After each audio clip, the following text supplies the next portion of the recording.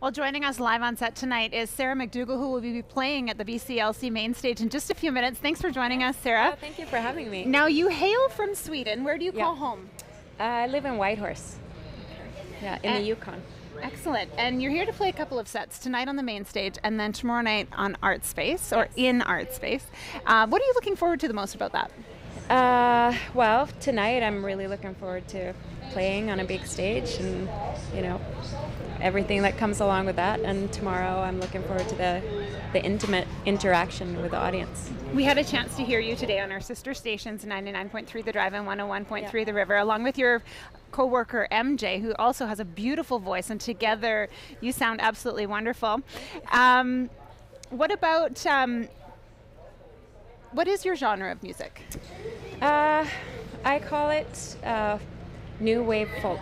New wave folk. Yeah, it's kind of like a groovy synthy folk. Cool. Yes, yeah. And what inspires you?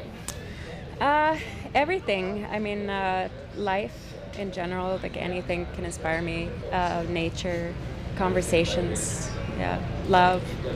You mentioned this is the first time you've ever played kind of a games or a gathering of athletes. What's the vibe you're getting from Prince George so far? I'm getting a great vibe. Everyone's really nice and really excited, and yeah, a lot of youth, and yeah, I love it. It's great. What are you hoping that the audiences take away tonight?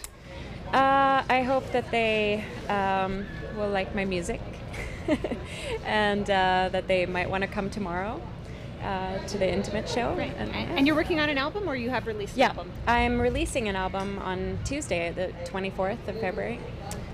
Grand Canyon, it's the newest one. Excellent. Well, thanks for joining us tonight. We look forward to seeing you up on the big stage.